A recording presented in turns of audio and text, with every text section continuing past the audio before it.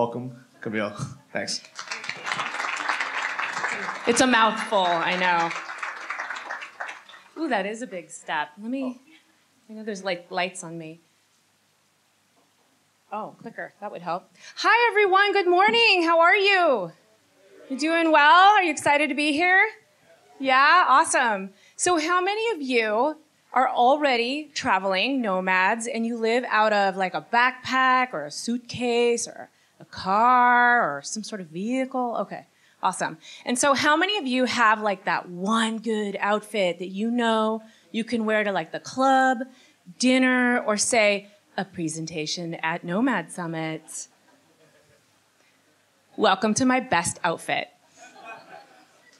All right, guys, so I'm Camille Attell, and my talk is Goodbye Cubicle, Hello Open Road, the mental, emotional, and financial journey of reinventing yourself. And I know it's a mouthful, but the reason I titled it that way is because when you step into the world of nomadism and add on entrepreneurialism, it is literally a process of reinvention. And I'm going to walk you through that through the lens of my own journey. And my hope is just that by sharing my journey with you, that we have a connection, that there's something here that you can relate to. You may not relate to everything, but I'm hoping that it can help level set the expectations of this lifestyle. And I also share some tips and resources, and be sure to come talk to me. I love connecting. I love talking. I'm hosting a workshop tomorrow as well. We can talk about all kinds of things. So with that, let me tell you where we're going. So I'm going to do a little introduction and background about myself. I'll talk about nomadism then and now, and then reinvention through the lens of the mental, emotional, and financial journey. So a little background on me. These are my folks. It's my dad and my mom. Yeah, some of you are like, I know that era. I get that. Yes, so these people over here, these are true artists. These are creatives. They come straight out of the hippie era, Haight-Ashbury, anti-Vietnam War. These are people who rode motorcycles across the country, just wind in their hair, just embracing life. And in fact, my whole family on this side is like that. My aunt is an actress. My stepmom is an amazing singer. So this whole side of my family is just like artists and creatives. And by the way, my dad is an OG hipster. I mean, look at him. Okay, he like invented that term. However, it's these people who really raised me. And these are my grandparents. This is World War II. This is patriotism, all American. This is all about security and safety. They used to tell me all the time, go to school, get a job, buy a house, settle down, get secure. Retirement, all of that stuff, investments. So I had these very two really different life philosophies influencing me. And it actually caused a lot of confusion. I don't know if some of you have grown up in like different households where like one household has a way of thinking and the other one is totally different. And it's kind of confusing. So I'll tell you how that influenced me. But first, I want you to know that these are the original #nomads. I mean, these people traveled. They were in the war and went all over the world and lived in different countries. And so I do come from really a family of nomads. So it's really in my blood. So what did that do for me? So I have kind of two sides. I think everybody does, if not more. So I have this kind of serious side. I have a master's degree in counseling psychology. I feel like I'm blocking the slides here. Let me stand over here. So I have a master's degree in counseling psychology. I have 20 years in corporate America as a trainer and a coach, as a project manager, which I hear today is called integrator, if you didn't know that.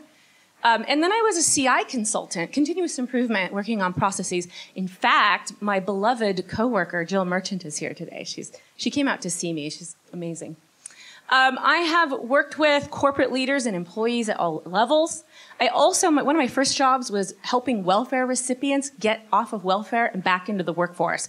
So I have a lot of career development in my background. I've worked with at-risk youth. That comes out of my counseling degree. So I worked with kids who are at risk for truancy, gang behavior, anger management, all of that kind of stuff. And then most recently, I work with digital nomads and entrepreneurs. So with digital nomads or people who want to do that, I help them find remote work. I kind of draw on some of my background here with coaching and career development. And then with entrepreneurs, I partner with them to help them develop products and services. And I'll talk a little bit more about that later. Now, don't I sound like I have my stuff together? Right? Aren't you like, damn, she's smart. Okay, good. That's what I want you to believe. Okay. But I also have this wanderlust side that I just mentioned, and I'll share this first quote unquote fun fact with you, which is that I actually failed kindergarten. Like probably the only person in the world who failed kindergarten, okay? Like how does that happen? I just wasn't catching on quickly to things. And a lot of that had to do with just sort of the turmoil in my family. A lot going on, household to household. I think some of you can relate to that. And I barely went to college. I eventually did, but it was really hard. School was very difficult for me. I didn't feel smart. I had kind of an I'm dumb complex that I carried around for really like until yesterday when I wrote that other slide. So, you know, that kind of wounding can take a toll on you, and it kind of leaves you wondering, like, what am I supposed to do? And, you know, and it took me a while to find my way. I did. You know, I worked in corporate. I was pretty successful. And so that also created kind of a bit of an antsy feeling. Like, I would go work in these different environments. I've had a lot of different careers. But I always felt like I didn't belong there. Like, I'm supposed to do something else. I was probably an entrepreneur and didn't know it. So if you're sort of feeling that way, like, I'm in this work thing and I go to work every day and I'm pretty good at it, but it's like, it's not really inspiring me. I feel like I'm capable of more. Then I just encourage you to pursue that. And I tell people the story about kindergarten because when people see me speak or they interact with me, they're always like, you're so confident, I could never do what you do. And I tell people, I'm not really that confident. I'm just really courageous. I just do it. I don't think about it. I don't worry about it. I don't analyze it that much because the confidence builds with courage. And so as you enter this nomadic lifestyle, you will probably butt up against confidence issues from time to time and wondering, like, am I doing the right thing? Is this the right step? And it's like, don't even listen to that voice. Just keep moving forward. That's my best advice. And I don't give advice very often, to be honest. So a couple other things. I have backpacked through 8 European countries. And also I lived and backpacked through New Zealand and Australia, which I'll talk about in a minute. I have been to Mount Everest Base Camp with my husband, Bryce, who's in the audience as well. There we are. Well, actually, that's on Kilimanjaro, because we did summit Kilimanjaro. And I've been a few other places too, but these are kind of the highlights. And then, of course, for 2 years, the last 2 years, I have been a full-time RV nomad and entrepreneur. We've been to 30 states, and we've covered 24,000 miles. We are moving fast. We need to slow down. And then we launched our website, Than A Wheelin, that offers RV life, travel, and remote work resources. I can talk a little bit more about that tomorrow. So really quickly, and then we'll do a quick activity. I want to talk about nomadism then and now. So I have been a nomad a couple of times in my life, really about 20 years ago. And I hesitated telling this audience that I was a nomad 20 years ago. Like, they're going to be like, she's old. But about 20 years ago, I went to New Zealand and Australia, and there was no social media. There was no online work, and let's face it, there was barely an internet, okay? There was no such thing as digital nomad, as Kristen mentioned. And I lived out of a backpack, a car, and a tent. It was amazing, guys. This is like really one of the best times of my life. And I did more traditional work, worked in restaurants. I taught English at a language school, and my favorite job for 2 whole days was making sheep whistles. I actually made sheep whistles. Didn't last. And it was super fun and liberating, and it was simple. It was such a simple way of living, and it was inexpensive. It was really quite amazing. Now, let me contrast that with today. Today, you can make money pretty much any way you want. Online opens up so many possibilities. I mean, I know some of you listen to Johnny's podcast, and there are a couple other podcasts and resources. I mean, there's just like infinite ways to make money now. And what seems to be popular is monetizing your journey, which is, you know, starting a YouTube channel about your travels or getting a sponsorship, you know, through Instagram or whatever. But I believe that we are influenced by the influencers. And what I mean by that is, you know, you're looking out on all these platforms, you're seeing these beautiful photos of people doing amazing things, and it kind of influences you to think that's what it looks like. That's what nomadism is, and I need to do that, and that looks amazing. And I feel like after a while, it all looks the same, and you sort of lose, well, what does it mean for me? Like Kristen talked about earlier, This is your journey. You choose. You don't have to have an amazing Instagram story every day to be living an amazing nomadic lifestyle. And in addition to that, nomadism is already challenging. I mean, you saw the chart, kind of the emotional journey.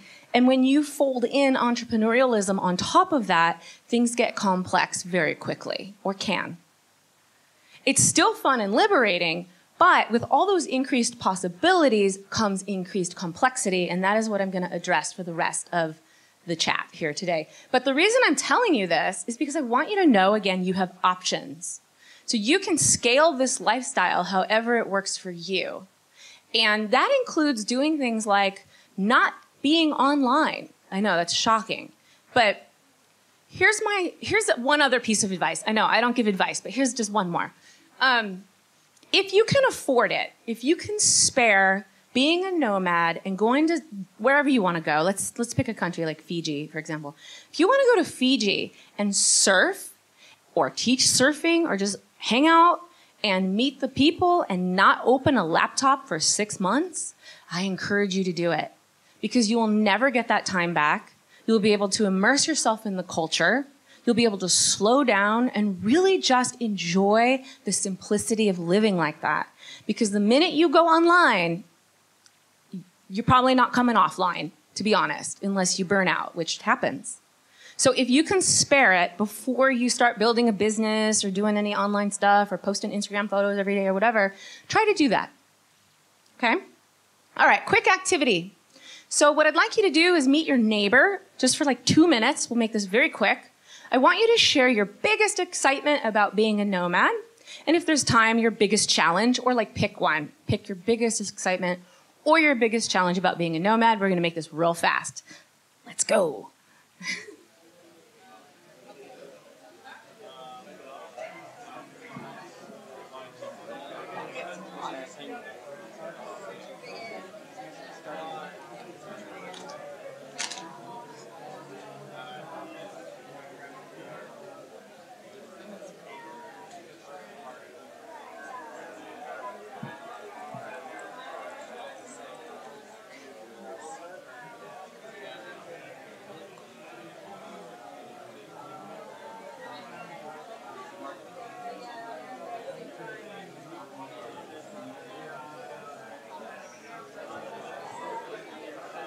Can you get one of me, like here?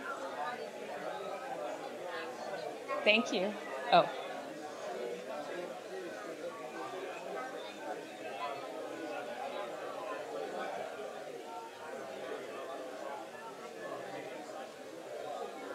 Wasn't sure if you were getting me or somebody else. All right, let's try to wind it down. I cannot take a photo. Every time someone takes a photo, I'm like, ah. All right, guys, let's wrap that up. Let's wrap it up. Did you learn something about your neighbor? You learned some things? See, I think it's important to share not only the exciting parts of this lifestyle, but the challenges too, because that's real, and I like to keep it real. So for the next bit here, I'm going to talk about the reinvention process through mental, emotional, and financial journey, starting with mental.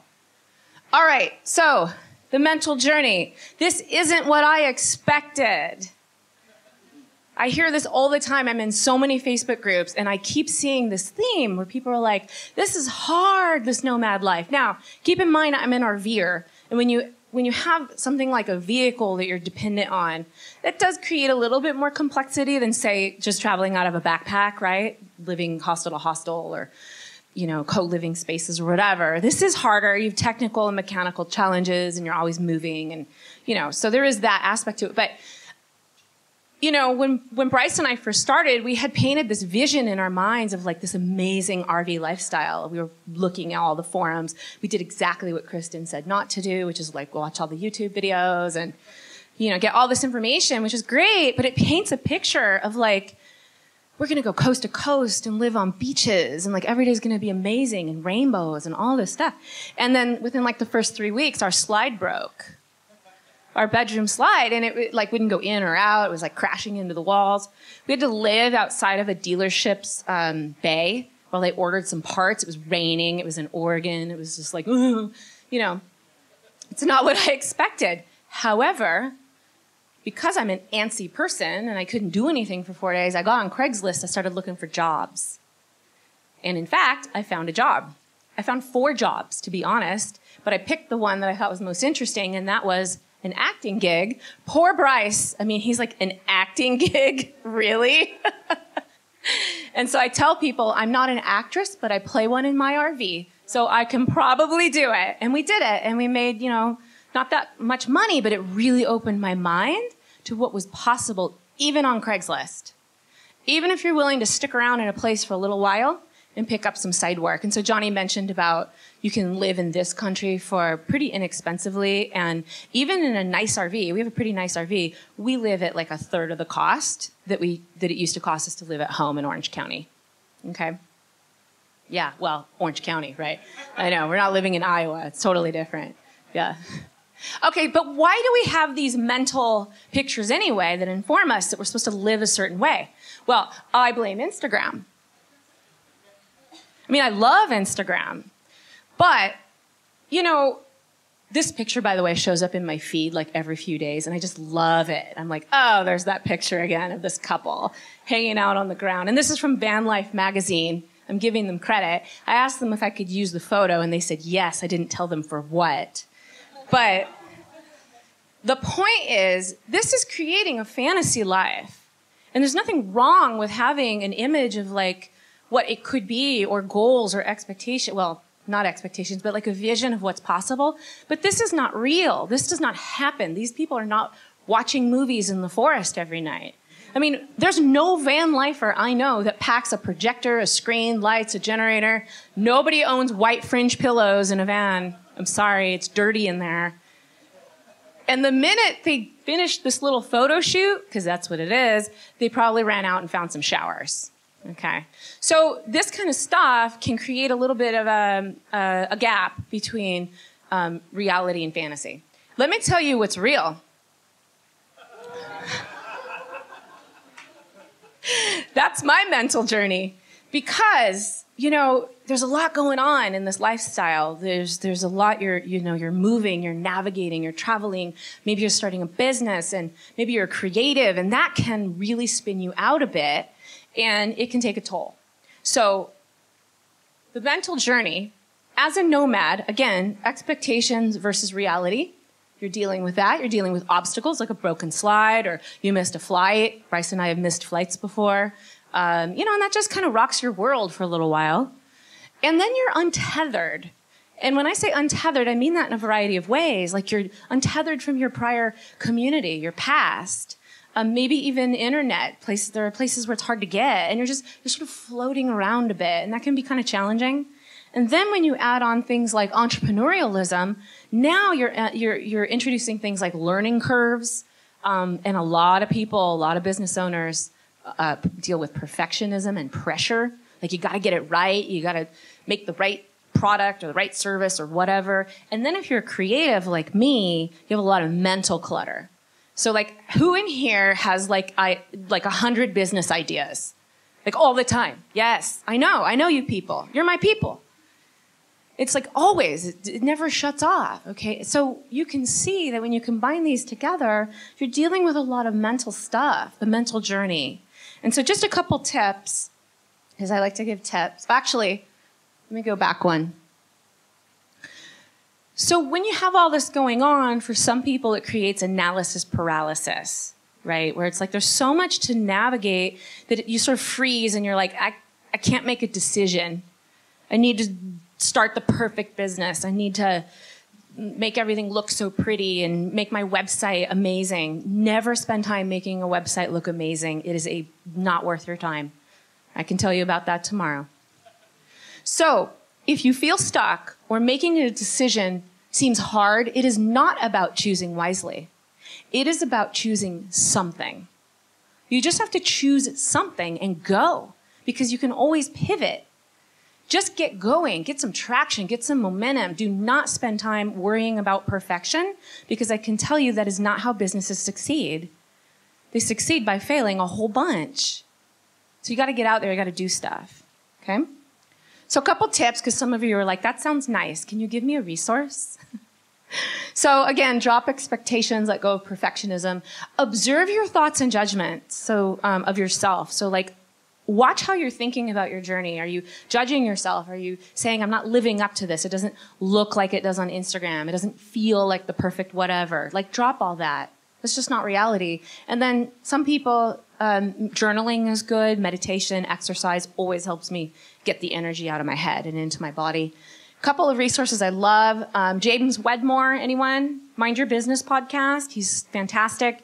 He runs a business online, and he's got this podcast, which is, he does deal with kind of the mental aspects of that. So he's really good if you're into this stuff. Asana, project management software, just helps me keep all those ideas and creative juices kind of organized. And then lastly, this book, The One Thing. Great book if you're just trying to, these slides will be available, so if you're feverishly writing, don't worry about it too much. But The One Thing is really helping you get clarity and focus on the thing that really matters most. It was great if you're a creative entrepreneur. So that's the mental stuff. Let's get into the emotional stuff. Ooh, emotions. Okay, so these are like two of my idols. This is Amy Porterfield and Marie Forleo, and I just went to Amy Porterfield's conference last weekend, and they spoke. And Marie Forleo says, suppressing my emotions is deadly to my creativity. You need those emotions. You're going to feel a whole bunch of them, but I'll tell you, they make you super creative. So what do I mean by that? Okay, so if the mental journey is how you think about things and the stories you tell yourself about your journey or yourself, then the emotional journey is how you feel it, how you process it. And some people are kind of more on the mental side and some are more on the emotional side. So some of you are like, I don't get it. I don't know what she's talking about. And that's fine. But for the emotional journey, like for Bryce and I, we really thought that when we hit the road, we were going to meet all these amazing people. We're going to like grow this cool community, and we were going to like, you know, have all these philosophical discussions and like meet our tribe or whatever. And we finally did. This is a real picture, by the way, not a photo shoot. We went to a convergence where we met a lot of RVers, but it took us 5 months. And so it just, you know, it can take a while to find your tribe and to really click. And what's so funny about this photo, by the way, I think it's funny, is we're all sitting around talking about how to make money on YouTube. It's just so funny. So let me show you what the real emotional journey looks like. It can get lonely when you're a nomad, depending on how you do it. I mean, if you want to travel in groups, if you want to go to Chiang Mai and, you know, be with other nomads, you can certainly do that. But it still can get a little lonely. You are dealing with some different ways of living that might be new. And you're probably contemplating that sometimes if you're like me. Like, I stare at water and just contemplate from time to time. So why is that? Well, there's some highs and lows. Yes, it's exciting, and you're on this amazing journey, and there's all this cool stuff, but you can be isolated and lonely. You might be missing family and friends. It's like one of the top things that people share in a group I'll tell you about a little bit later. Loss of identity was huge for me. I came from corporate. I worked for an amazing company, and I had a lot of amazing friends. Well, not a lot. I have Jill. I've got the one. Just kidding. I have like 5. And, you know, I was known there. I was respected. I had opinions that mattered, at least in my own mind. And now it's like nobody knows who I am. It's weird. It's just a little weird. It's okay. But just know that. And then for some people, it's stronger stuff like fear, anxiety, depression, or maybe stuff that's even stronger. And I just want you to know that if you're feeling any of these or anything else, you are totally normal. It's normal. You're going through a huge change. There's a lot going on. So just lean into that and just know that's part of the journey. There's nothing wrong with you. You're not doing it wrong. It's just, you're in a huge change curve, okay? And I want you to know you are not alone in that either. So this Facebook group is called Full-Time RVing, The Emotional Journey. And I started this last year because I was lonely. And I put like 14 of my RV friends in there. I was like, this will be fun. Like, we'll talk about our loneliness and, you know. And shockingly, you guys, this today now has about 830 people in it. I didn't know that 800 people felt the same way I did, and that's why I know it's totally normal. And the stuff people share in this group, you won't find in a lot of other groups, because I think there's a lot of pressure online to say that you're having the most amazing time and talk about what a badass you are and all of that. Not in this group. People are really like, dude, this is hard. Like, got any advice? So you are welcome to join that. Yes, it's for RVers, but it's really the same. It's just your vehicle of choice as a nomad. So same stuff. All right, so we're going to wrap up emotions because I know some of you are very like, ooh, I'm squeamish. So some tips: practice self-compassion and self-care. Be really good to yourself. I want you to know you are incredibly courageous to do this. And I want you to remind yourself of that every day. And do something nice for yourself. I used to take baths all the time when I lived at home, but like I don't own a bathtub anymore. So like every now and again, I'll go to a spa, get a massage. That's my self-care. Lean into those intense emotions because they can actually help you do stuff like create stuff, make art, make music, write, give it back to the world in a productive manner. And then some resources I love, the Life Coach School podcast by Brooke Castillo. She's amazing. She talks about taking all that like emotional sort of negative stuff and like what you do with it. It's very practical. And then Daring Greatly. Anyone ever read that? Brene Brown. Fantastic book. Really talks about authentic living. Really how courage works. This is a great book for a nomadic journey. And then on our website, More Than A Wheelin, I am coming out with an emotional journey guidebook. And it's a collection of stories. About 13 people contributed. And I give tips and resources about navigating the emotional journey. You can find that on our website. It's not easy to find, to be honest. I have horrible navigation. All right. Now we'll get into the financial journey. That's people are like, can you just get to the income stuff already? Okay. So Amy Porterfield, again, doesn't it look like we're besties? No. She like took a picture with everyone who came to her conference.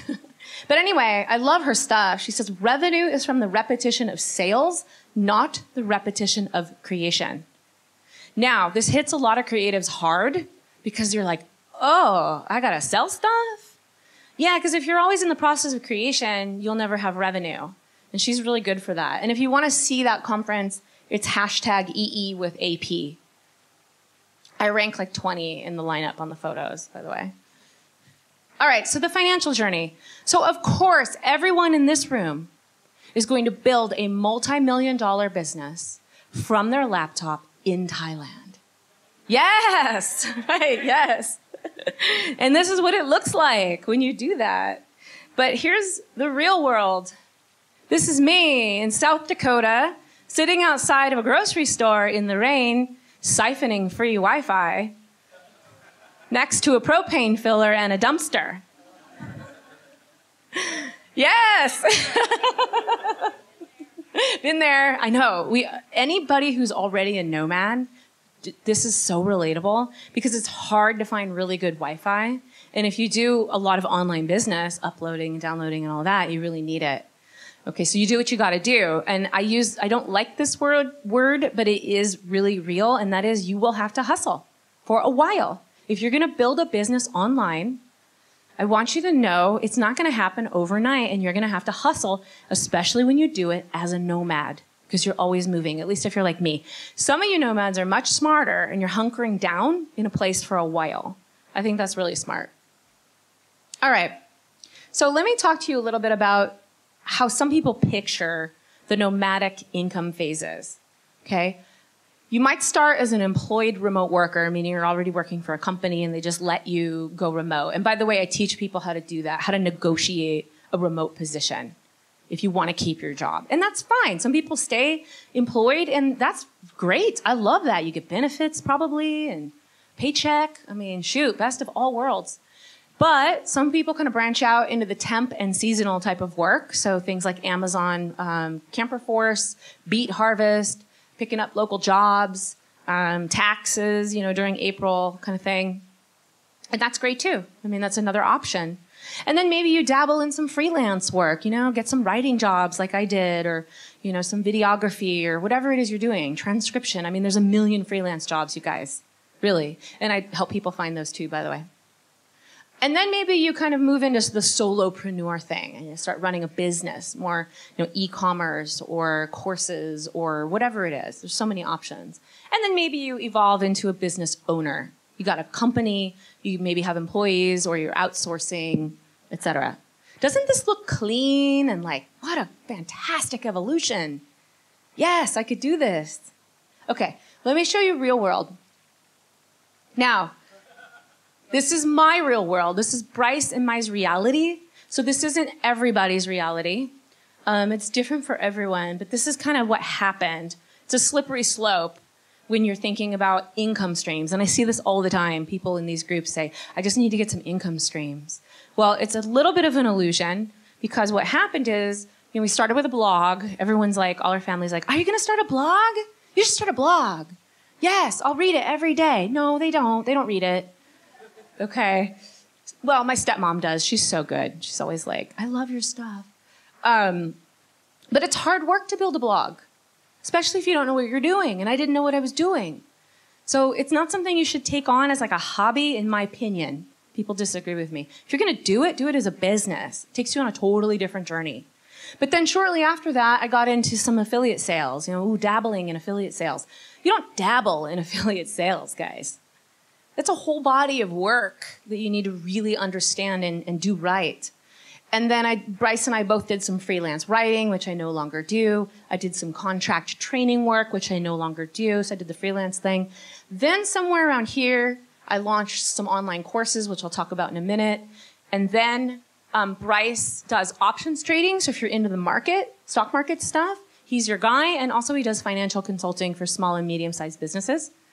And then some coaching, consulting, and recently I partnered with a staffing company so I can bring jobs to nomads, remote jobs. So I'm working with employers on developing remote jobs. And then this doesn't even account for all the stuff in between, like running Facebook groups, troubleshooting issues, marketing, and social media. It's a lot of stuff. Can you see this? You can't do all the things. You can't. It's not sustainable. So I now have to kind of unwind a lot of this stuff. Okay, so it's better if you have a mission. Like, what's your mission? Do you want to build a company or something of value? You want to offer value to the world? Great. Do you just need to make some kind of income to sustain your lifestyle? Fine. Or do you want to live a particular kind of lifestyle? Just get clear. Kind of like what Kristen was saying earlier about, like, what does your day look like? Sort of like, but expand that a little bit. What's your ultimate mission here? And then make a plan, have some goals and objectives around that because it's going to help you pick the right business. Now, I said earlier, don't worry about picking the right thing, but it'll at least kind of save you some time instead of doing what I did, which is just like try a bunch of stuff because I'm a creative and it's like everything's exciting. Oh, I could do this and I could do that. And da, da, da. That's not strategic. So I would encourage you to be strategic.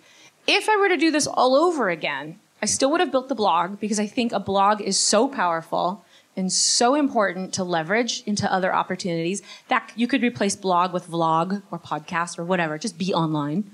I would have spent the first 90 days taking a course, just one, like go all in on a course, learn everything you need to know, and then I would build a whole bunch of content. And I would just do that. And then I'd move on to list building and email. And actually there's someone here. No, never mind. List building and email I can talk about tomorrow. It's so powerful. Then I would get all in on Pinterest, which surprises a lot of people. Pinterest is amazing as a fast growth platform for traffic.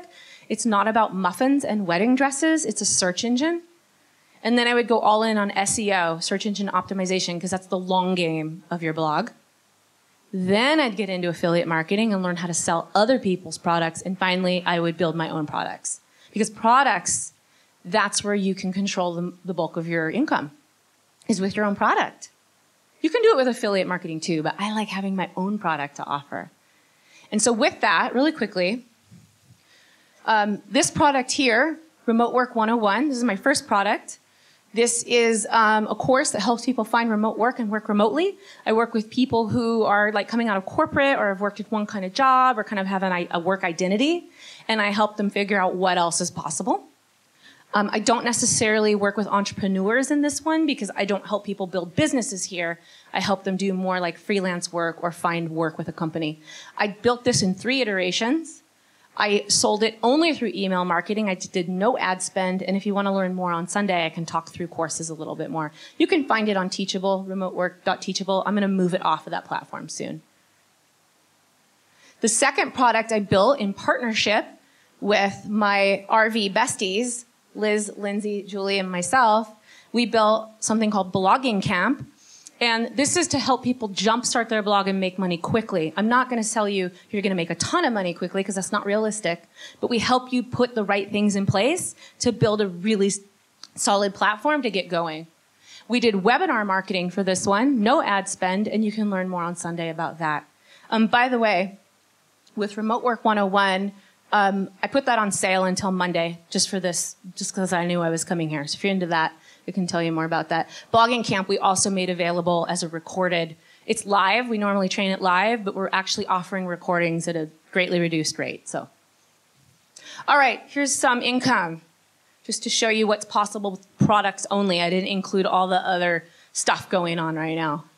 So, in November of last year, I launched the first iteration of Remote Work 101. It was like an hour of content, and it was part of a bundle of other products. I'd never sold anything before, and my part of that made almost $1,000 in revenue. Well, 600 something, not almost 1,000, to be honest. Then I relaunched it in April. I did what's called a pre-sale launch, where you sell something before you make it, which is amazing because it holds you accountable and you have income coming in while you build it. So if you want to learn more about how to do that, I can talk to you about that tomorrow.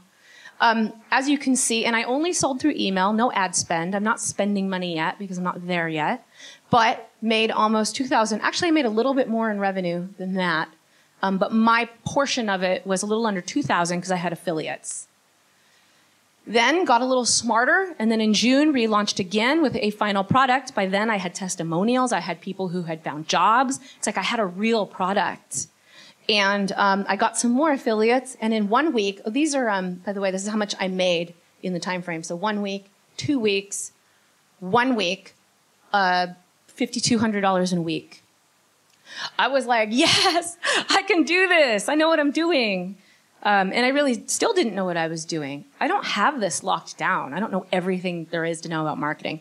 And then with Blogging Camp, we did webinar marketing, which is very different than email marketing. Super powerful, and we made about $5,200 collectively in 1 hour.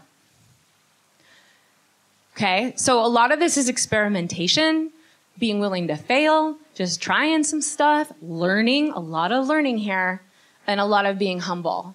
But it can be done, because I feel like if I can do it, anyone can do it. I really do. Okay, I think I'm over time. So am I over time? No, oh, I'm not. Oh, good. All right, but I'm almost done. So a couple things. With the financial journey, you're going to run into obstacles. The transition phase and the work identity stuff, that can kind of slow you down a little bit. It did for me. You're always moving, and that can create some challenges, technical challenges, and just kind of maybe even wear you down a little bit. It always feels like you never have enough time, and you always have too much pressure to get stuff done, especially as a solopreneur, okay? And then it is kind of hard, or at least this is where I'm at, to know, what are the right systems and processes to kind of start automating this stuff, and when and how to scale. Like, when do I hire? How do I hire? Do I have the budget to hire? These are some challenging questions. But again, just remember, go easy on yourself. You're doing a lot of stuff if you're kind of going to go into this online business world. Okay, so just kind of, just don't worry about going fast. A lot of people do, like they put pressure. I gotta hurry up. No, why? It's not a race. You're in the long game. And then lastly, I think the biggest obstacle for a lot of people is a paycheck and salary mindset. So like if you've always made a certain amount of money, or even the most amount of money you've ever made, that's kind of where you're set mentally. So like, you might get frustrated that you're not making that same amount when you first come out. Or once you hit that amount, you can't break through because it's kind of how you're set. So you have to be educating yourself about how to break through that. So here are some tips. Again, determine your mission and create a plan. Do what's called closest to the dollar activities, meaning of all the things you have to do in the day, pick the ones that you know generate revenue. So for example, for this trip, I had so many things to do, but the one thing that I knew could actually create revenue was sending sales emails. That's my priority. That's my top priority. And then play the long game. Know that you're in this for a long time if you're building a business online. It's a lot to learn, but it can be done. Couple of resources. You Are a Badass at Making Money. Anyone read that? What? Nobody here? I'm super shocked. This is like big in the RV world right now. Everybody's reading this. And having masterminds. I didn't mention masterminds, but I have one with those 4 ladies. Build a mastermind. You will go way farther. And if you don't know what that is, just come talk to me or really some of the other speakers. I know they're in masterminds. Great book. It'll help you push past that mental money mindset. I'm using Toggle to track my time right now so I can see where I'm spending it and then how to outsource, like what I'm going to outsource based on time. And then lastly, Amy Porterfield has a program called Systems That Scale. It's coming out. It's not out yet. It's fantastic for people like me because it just helps me understand how to like scale up. All right, so I will end where I began, which is the reinvention process. We went through the mental and the emotional and financial journey. Did you relate to any of this? That guy there. Thank you so much. This one guy. No, I mean, and if you don't yet, you will. I want you to remember this because once you get on the road, if you're not there already, I think you'll be like, there was that one time I went to the Nomad Summit and that woman was talking about the mental journey. I'm so glad I paid attention to that because that's where I'm at. And when you have the intersection of all of these things, for some people, it feels like a zone of chaos. There's just a lot going on. I want you to know that's called transformation. That is where you are truly transforming into who you're trying to be. And so when you feel a little crazy, just know it's part of the journey. It's what it takes. So embrace it. Embrace transformation. And I just want to end with thanking you so much. I really appreciate you and would love to connect with you. Here's how I can help you. I offer remote work resources if you want to grow a blog into a business. And I'm really good at helping people find clarity. I can kind of hear someone talk and sort of laser beam in on where they should focus. How you can help me, because I mean, I need help, clearly. I love doing collaborations with people. Systems and processes is where I'm at. So I actually met Lisa. I know she's here. She's a systems gal. It's like, that's what I need. So if you're really good at that.